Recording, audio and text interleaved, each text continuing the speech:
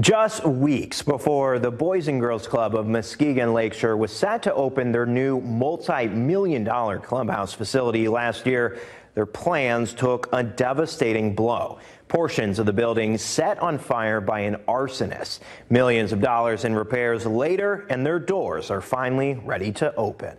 Everyone's getting excited to open this building. Welcome to the clubhouse. Our focuses are on healthy lifestyles, good character and citizenship, and academic success. The $11.4 million facility set to finally hold its ribbon cutting on June 5th. We originally broke ground in September of 2022, planned to open in August of 23. Then a setback nobody, including CEO Monica Turnbull, saw coming. The total insurance claim currently is around $6.5 million of damages that had to be repaired.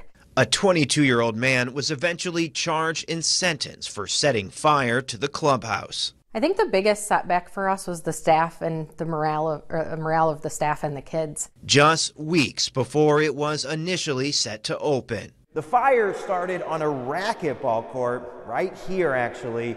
Because of the extensive damage it caused, everything had to be completely ripped out.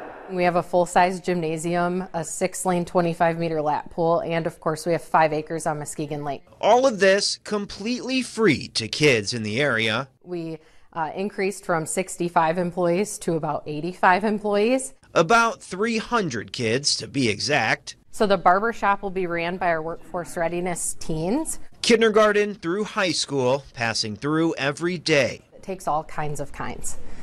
You know, everyone gets a healthy meal and snack. Drama, music, fine arts, sewing, clay, you name it, it's happening in here. Kids will choose the 6-week programs that best capture their interest. Here we'll offer 3D printing, Lego robotics. The hope that the clubhouse can provide those daily necessities for young people so emerging passions don't fade. You can be anything you want to be.